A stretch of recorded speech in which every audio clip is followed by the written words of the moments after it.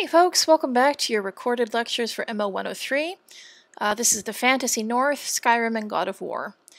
Now, this lecture and the next one are going to be a little bit shorter, most likely, because they are just meant to serve as basic introductions to the three case study games that we're going to be looking at.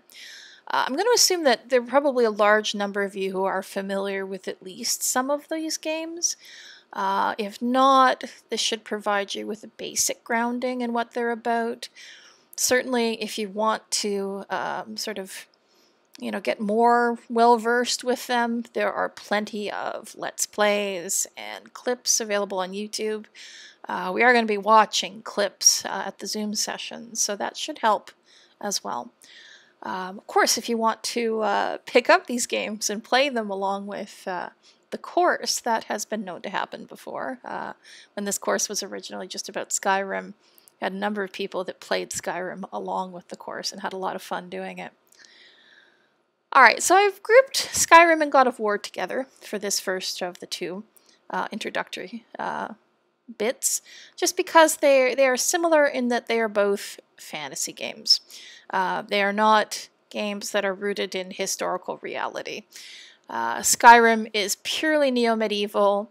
God of War, it does use real Greek and Scandinavian mythology, but not much in the way of actual history, obviously.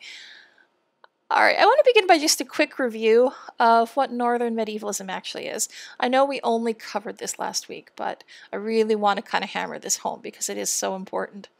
So it is a specific type of medievalism that romanticizes or valorizes the history and culture of the medieval North. So this is Northern Europe in late antiquity and the early Middle Ages, the so-called Dark Ages. Now, I would actually modify that slightly these days because I think that some of the games that tap into Northern medievalism actually subvert the romanticism of it, and God of War is actually one of them. We'll talk about that in more detail later in the term. But this type of medievalism is not chivalric in nature, and that's important. You don't get knights in shining armor and damsels in castles and that sort of thing. It is also a type of medievalism that can equally be present in neo-medievalist texts. It doesn't have to be in a historically based game. Alright, so the oldest of the games we're looking at, and certainly the most influential on the genre as a whole, is Skyrim, which is actually the Elder Scrolls V Skyrim. It is set in the titular province of Skyrim, which is a northern province of Tamriel, the secondary world of the Elder Scrolls.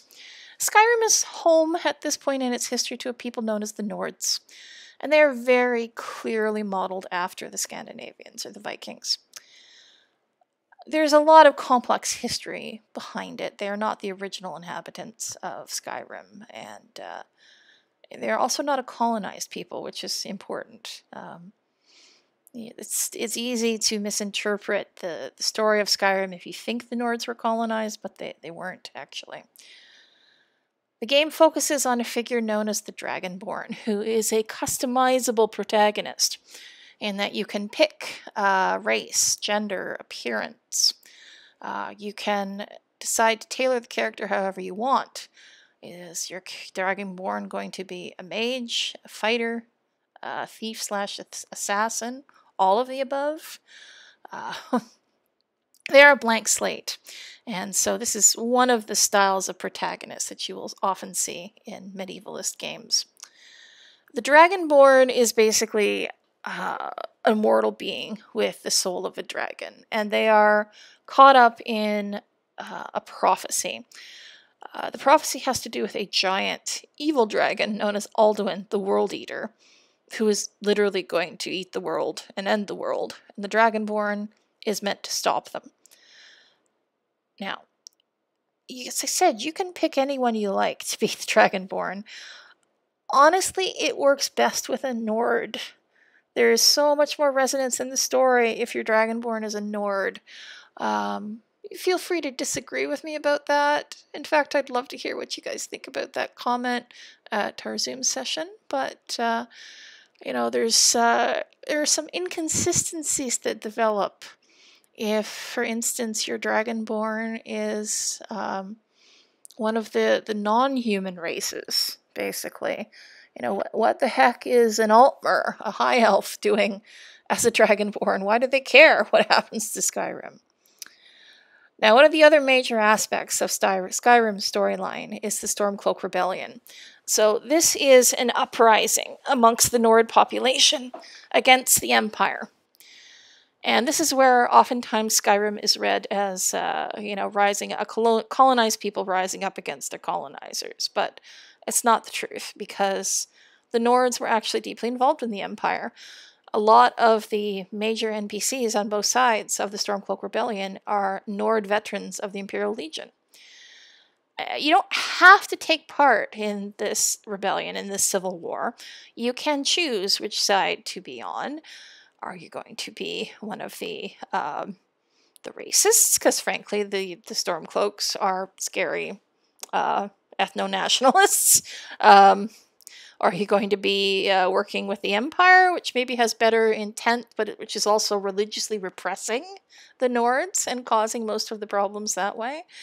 Neither side really covers themselves with glory, so I've known many people who have avoided playing the Civil War plotline completely, but it does raise some interesting issues, especially on the medievalism level.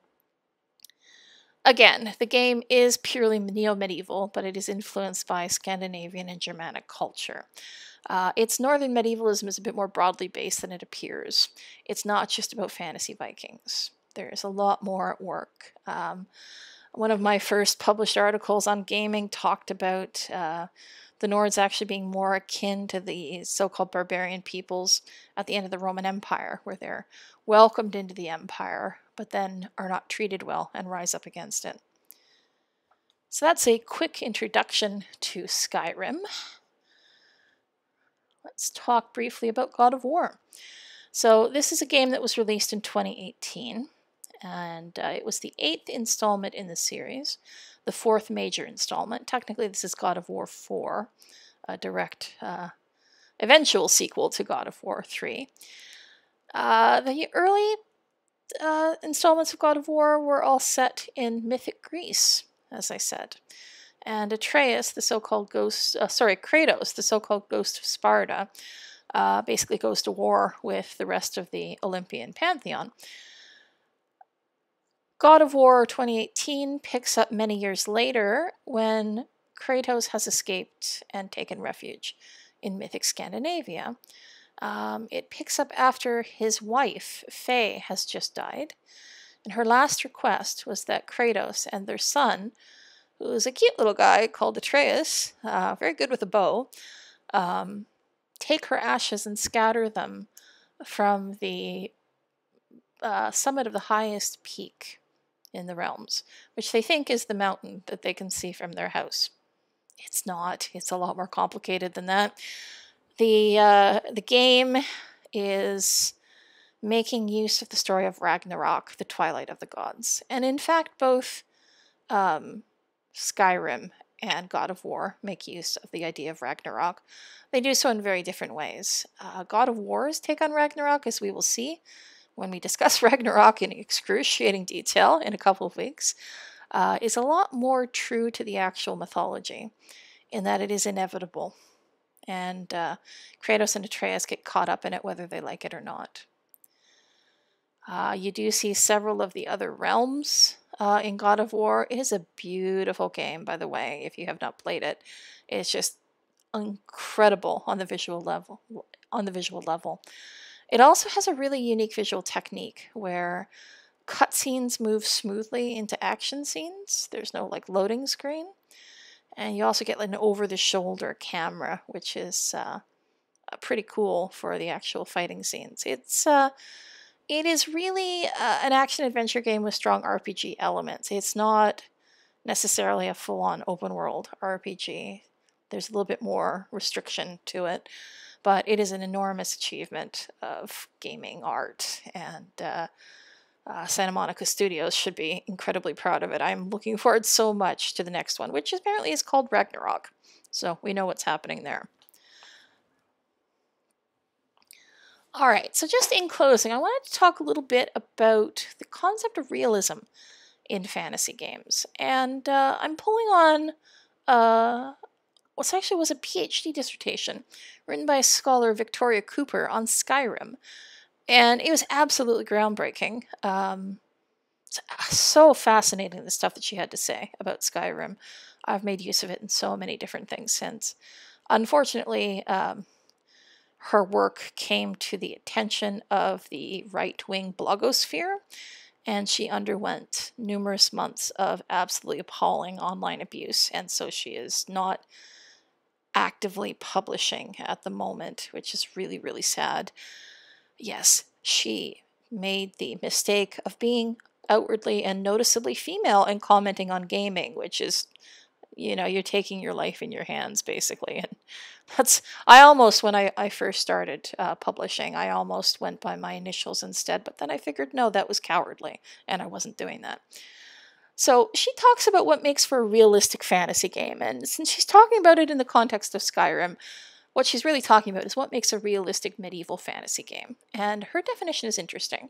She talks about consistency, willingness to uphold its own rules, all very true, consistency with Western cultural norms. So, the pseudo-feudal structure, the warrior code. I could go on. She also says recognizable and or believable people, beliefs, material culture, landscape, and history. And when she talks about this sort of northern flavored medievalism, her argument is that it is so popular because it gives people what they expect. It gives them something that feels familiar again. And I think that is just perfect in its simplicity as an argument.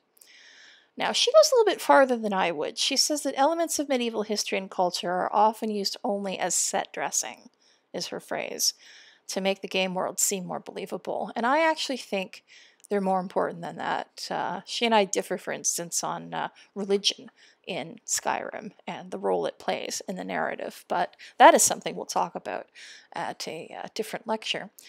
So again, this is just a quick introduction to the two games and maybe a few more concepts about how to approach them. I will be back shortly with your other introduction, which is a little bit more lengthy, to a game which is also a little bit more lengthy, Assassin's Creed Valhalla. Thanks very much, guys.